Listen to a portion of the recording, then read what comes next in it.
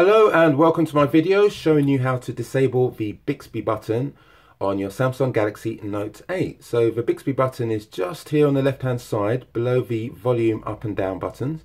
And the problem I have with this Bixby button is when I pull the phone out of my pocket, it fires up Bixby because I just seem to magnetically clip it each time.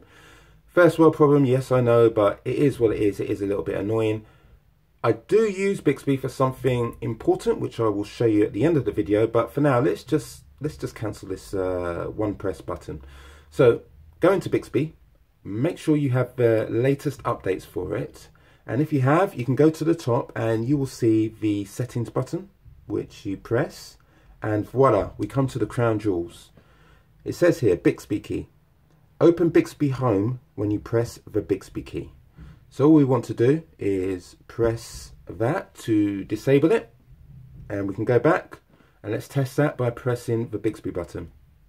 And as you can see, it doesn't activate, so that will be meaning to you and I, no more accidental triggers. Now, the button isn't totally disabled. You can use it for voice, and this is what I want to show you for my very important use for this button. Let me demonstrate. I'll press and hold the button. Open Candy Crush. Okay, here it is. So there you go. You see, the Bixby button is useful. I've started Candy Crush. I've shown you how you can disable that button. Now I'm going to go and play a game.